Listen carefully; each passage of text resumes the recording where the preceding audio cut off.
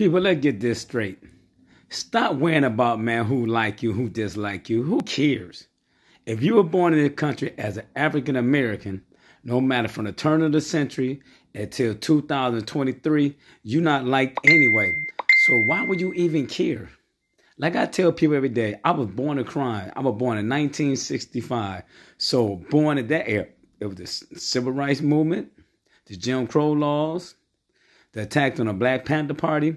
There was a lot of stuff going on in our urban communities towards blacks. And also my birth certificate would say the N-word, So why would I care about what somebody think about me in my community, someone think about me online? People, you got to have a mature mindset. Don't worry about what people think. Just keep doing what you're supposed to do and do it to the best of your abilities. People who love you and care about you are going to be the ones that are going to gravitate towards you. And the reason I say that because I've always been the type of person that don't care what people think, because I'm a loner by trade anyway. Yes, people might see me and I be out and about, but 99% of the time, they're going to always see me by myself. Yes, from running businesses, do I have to interact with people? Yes. If I'm a people person, yes. I know how to interact with people because I don't use my personality or my issue as an excuse not to be good to people. So that's how I network with people. But usually I'm always by myself because how I care about myself, the other person might not. So if you love yourself enough, you don't have to be around a group of people or act a certain way for people to accept you.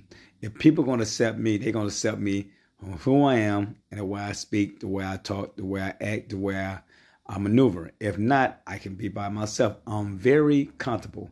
You know why a lot of people are not successful, especially African-American males? Because we cannot be alone. We can't sit in the room and have that quiet time and talk to ourselves and figure these problems out and focus on the task at hand. We got to always be out. We got to always be partying.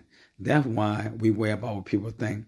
We worry about it because social media got us thinking that we got to act a certain way, that we got to follow the trends. We got to follow the norm. No, I am an individual. I follow my own heart, my own mind, my own direction, because it took me and taken me to the places I need to go. So stop being a follower. Stop worrying about what people think about you. And trust me, your life will change overnight. If not, it's still your fault because you caught up in a illusionary world. Peace out. Os.